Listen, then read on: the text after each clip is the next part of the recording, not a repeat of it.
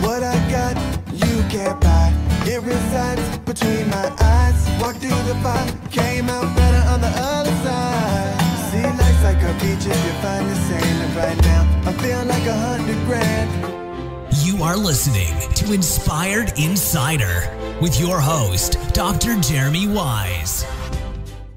All right, welcome everybody. Hello, hello. John Corcoran here. We are live. I'm the host of the Smart Business Revolution podcast, and I'm here with Dr. Jeremy Weisz. I am the host of Inspired Insider podcast. And thanks for having me. I feel like I'm on your podcast, even though it's kind of going on both our podcasts.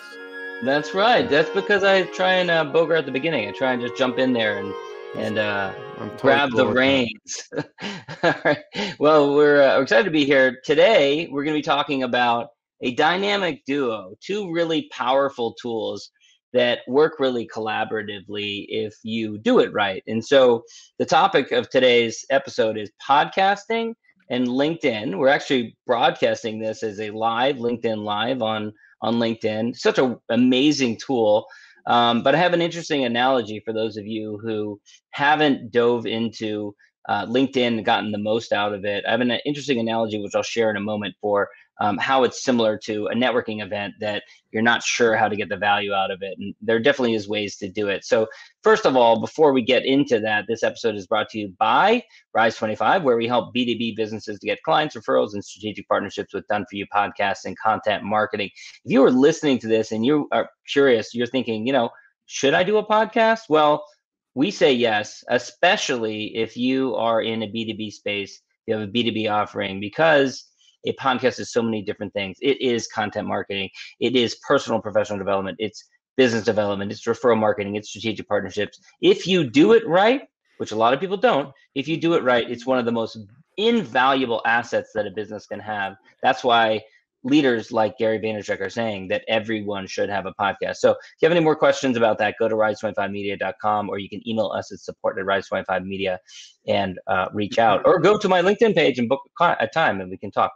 So Jeremy, I want to throw something out there before we get into the conversation, because this is I like that dynamic duo, because it is really powerful, a podcast with LinkedIn. And I want to throw it out there because we're going to talk about both of them. But if you maybe will choose the best comment or something like that, and we will do an actual LinkedIn profile review for you. We are oftentimes looking through our clients and friends' LinkedIn profiles, and we tell people, and we may get into this, you should treat it like a high converting landing page. Like if you have neglected your LinkedIn, so maybe if there's, I don't know how we want to do it, John, but the best comment or a comment that we choose, we will actually review your LinkedIn profile, and we'll tell you some things on this conversation on what to look for to optimize your LinkedIn profile.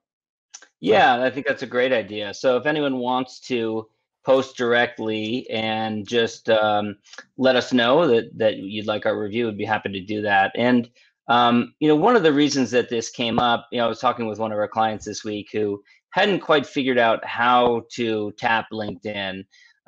He knew that it was valuable and wasn't sure what to do about it and how to make it valuable. And, I was that way not that long ago. I remember for many years saying to you and to others, at some point, I will dive in and I'll figure this out. And once I did, I was so glad that I did, because so many amazing relationships have come from getting to know, using a LinkedIn, and in many ways using it in collaboration with a podcast. And we'll get into some of the different ways that you can do that. But my analogy that I use is it's kind of like going to a party. Okay, you go to a party and there's 300 people there, and in the back of the room, very back of the room, there are 50 of the most high caliber, amazing connections, people that you've been dying to meet, influencers in your space, ideal prospective clients, referral partners, people that you've been dying to meet and get to know. They're in the back of the room. But as soon as you hit that front door, you are bombarded by 25 people who try and sell you life insurance. They try and sell you this, that, and the other thing. They're pitching their stuff on you. And so you immediately write off the entire room. You say, man, this place sucks. I'm not going to go in at all. Well, LinkedIn is kind of like that, because if you just look at the incoming solicitations that you get, and I get them too, you get a lot of people who are just doing a sales pitch, right? And you could very easily just write it off. But if you don't, if you're willing to be proactive and go out and optimize your profile and proactively reach out to people and build some connections and be genuine about it, and don't hit up people with a sales pitch, just like you wouldn't at a networking event most of the time, most people wouldn't, then it's gonna be a lot more valuable to you. So that's just the analogy I wanted to start off with. So, good analogy. Yeah. So first, it's similar to like if you eat at an Italian restaurant or something and it was terrible. Like, I'm never doing this again. I'm never eating any Italian. I mean, it's very valuable, and so don't let other people's actions on the platform taint you. That's right.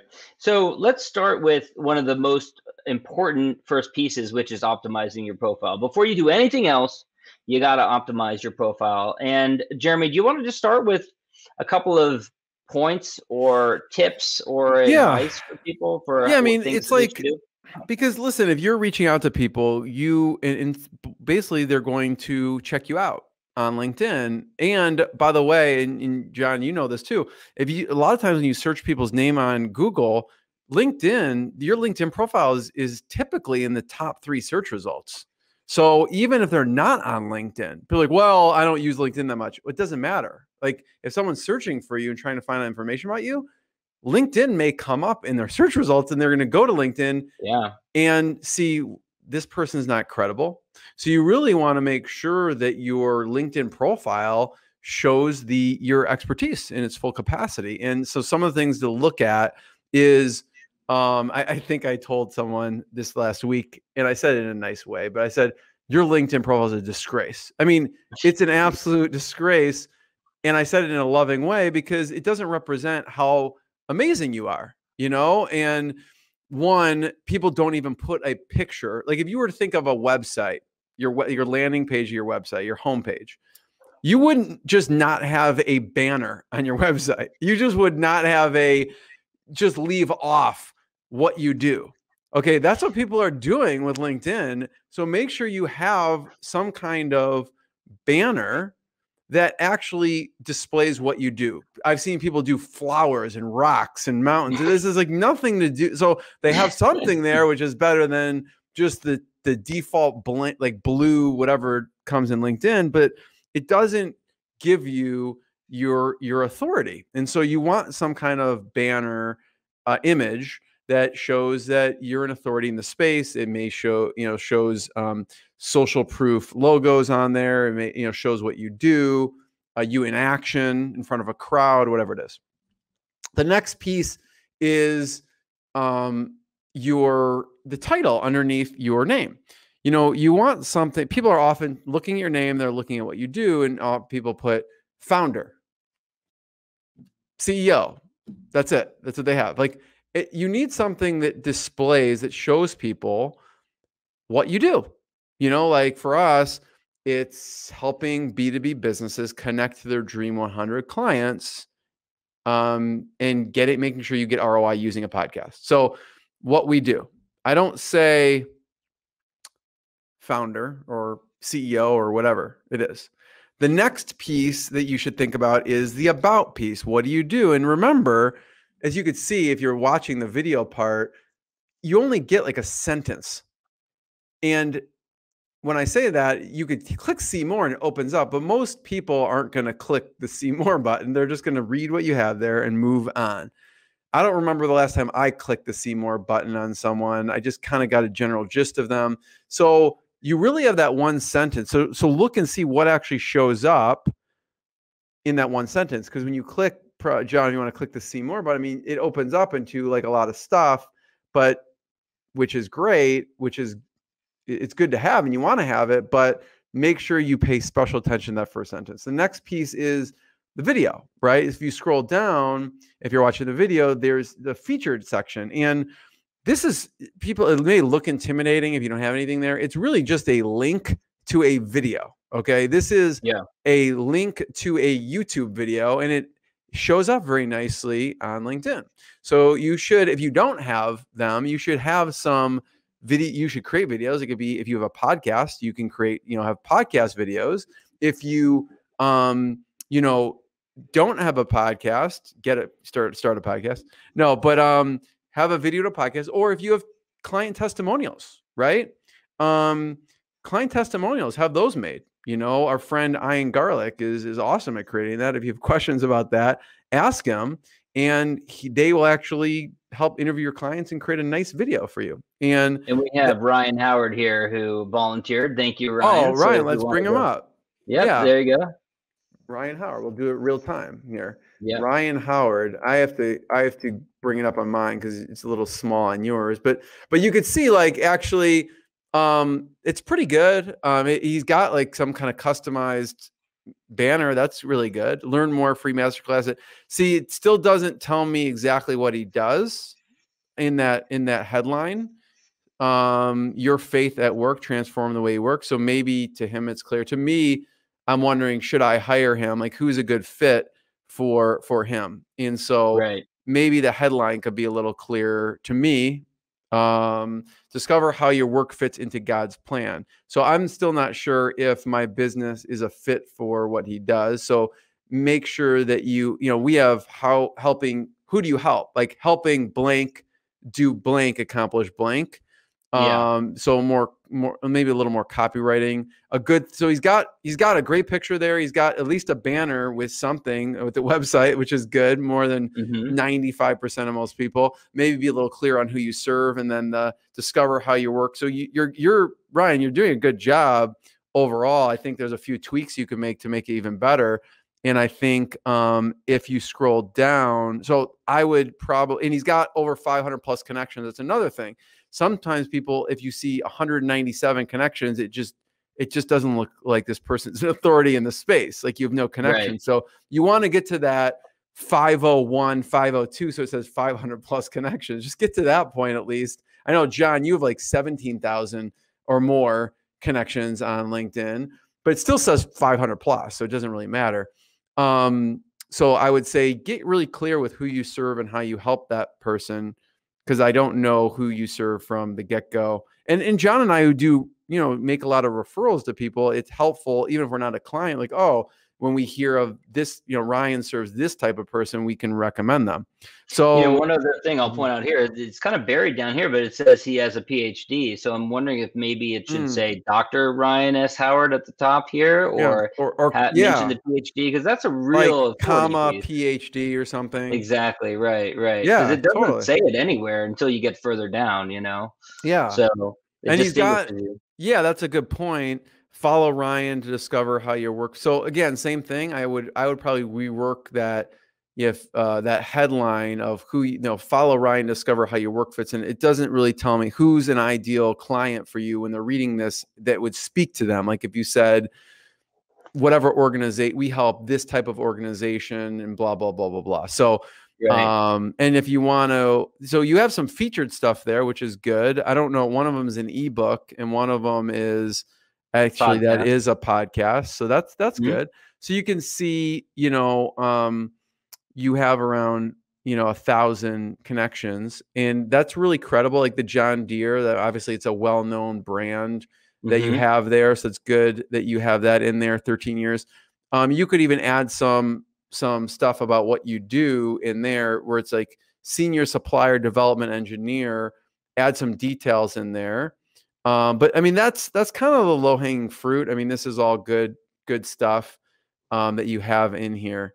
So those are the main things. I'll point out is sometimes you see people where they have a company written in under experience, or a university. It happens with the universities as well, and there's no logo next to it. And sometimes you see it up here too, where you see the company name and there's no logo next to it. It just has the default LinkedIn one.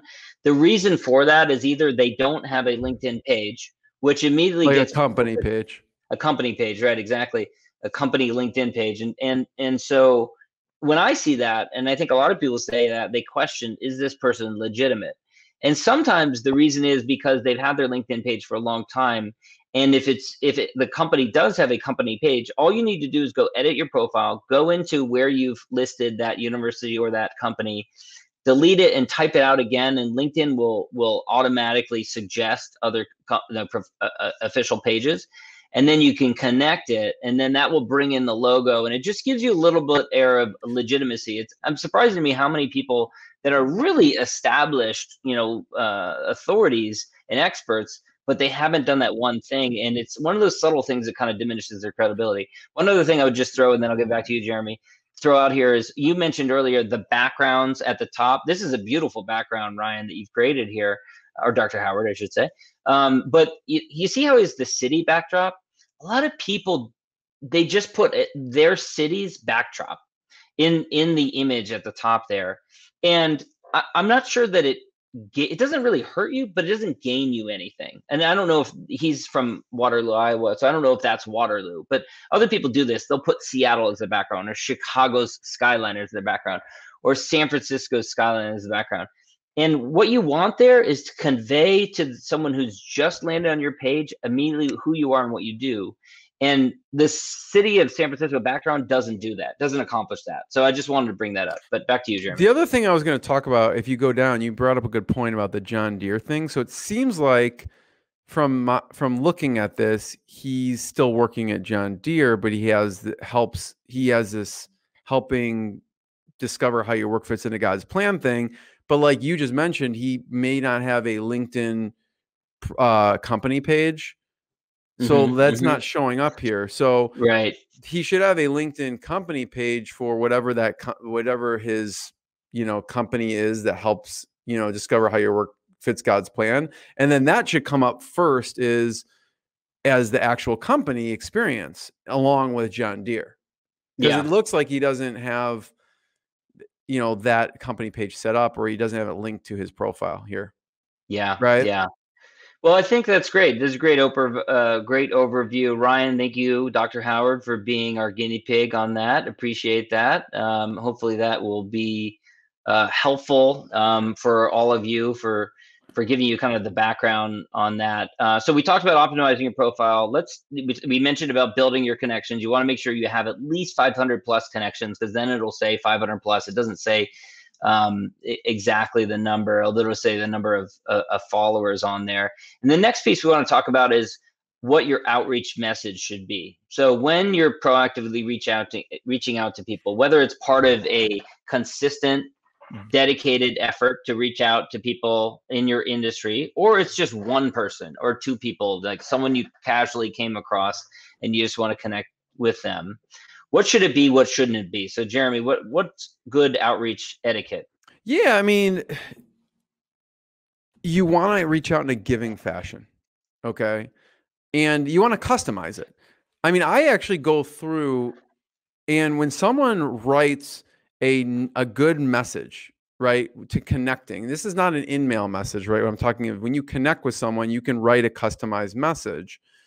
And I mean, I don't accept everyone. I want it to, like, what's the reason I'm connecting with this person? The person connects with me. So, there's I guess the best all the way to worst. The best is customizing it.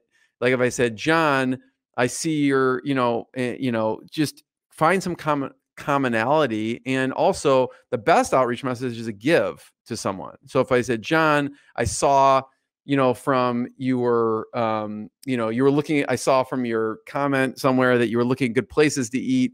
I found that this is a great place, just something serving them. And it's, you can see, one, I read something that you've written. Two, I'm answering something that you've written in a giving fashion. And how can I help you? Obviously, if you have a podcast, you can, if that person's a fit, you can give, ask them to be on the podcast and you have to give a backup of all the social proof elements of why they should say yes. But it doesn't have to be right off the bat. You can, serve them in some fashion if you actually care about looking at what that person has posted. So any giving message, whether it's, I'm going to feature you in, we've written articles and say, hey, we want to feature you in this article. We want to feature you on our podcast. People are still skeptical when they get that. So you have to back it up. I guess on the other end of the spectrum, what things not to do is, just throw a 3-paragraph. We've all gotten those, like a 3-paragraph pitch on all the services someone does go, hey, we have web development, we have this, we have that, we have this, we have that. And I'm like, I didn't even ask you that. I didn't say I had a need for that, nor did I ask you. And then kind of like the laziness factor is I think I customize every single one of my connection requests. So I will at least put their name. I'll find something in their profile or their company that I admire or like, and a reason why we should connect. People sometimes put 0 message. So it just says, I forgot what the default message in LinkedIn is.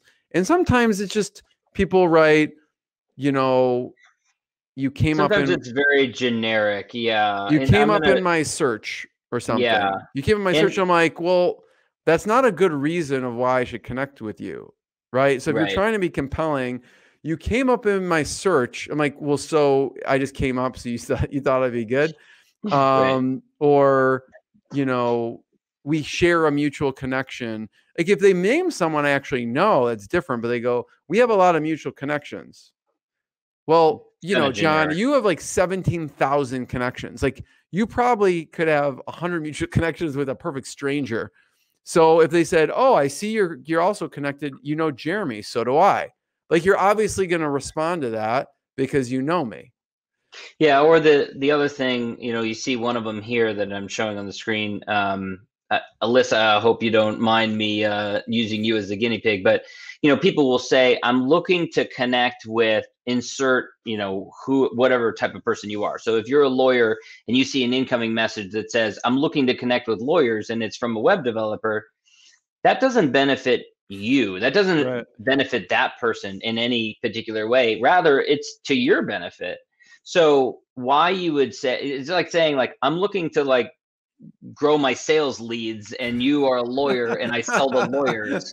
You know, I mean, you wouldn't say that, but that's basically what you're, you know, telegraphing to that person. So I think you want to be careful about that. You want to make sure that let's say she had good guests for you, right? So she could say, John, I see you have a podcast. I have some rock star guests that you may be interested in. I'd love to connect, and that could be a benefit to you.